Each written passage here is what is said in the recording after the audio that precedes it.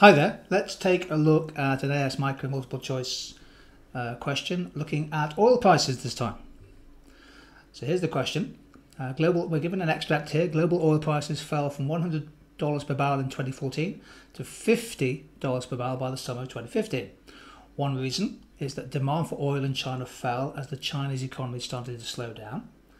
Another reason is that more sources of oil were discovered using techniques such as fracking and the extraction of oil from oil sands.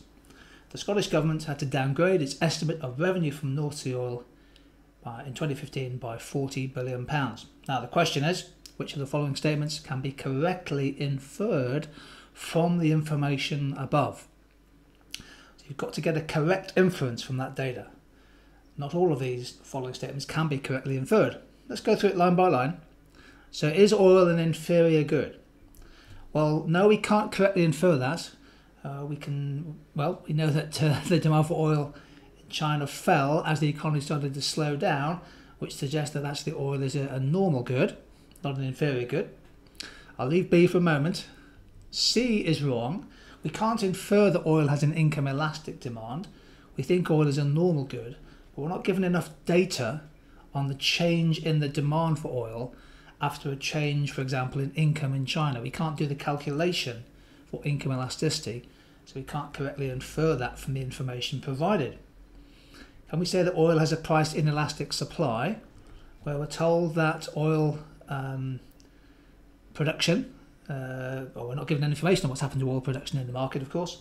We know that prices fell. We'd expect perhaps shale oil and gas extraction to fall as well, but again, we're given no information on that. The correct answer is B, that the demand for oil is derived demand. And we can infer that, hence the answer is B, we can infer that because we're told that the demand for Chinese oil fell as the Chinese economy started to slow down. In other words, oil has a derived demand. Oil is used in manufacturing processes, it's used in transport, it's used in power and energy. As the Chinese economy slows down, so too does the demand for oil. This leads us to a bit of revision. The idea of derived demand is a very important topic in AS economics. Derived demand is the demand for a factor of production used to produce another good or service. So our question was about oil, but equally we could think of products such as steel. Demand for steel very strongly linked to the market demand for new cars and construction projects. Wood has a very strong derived demand.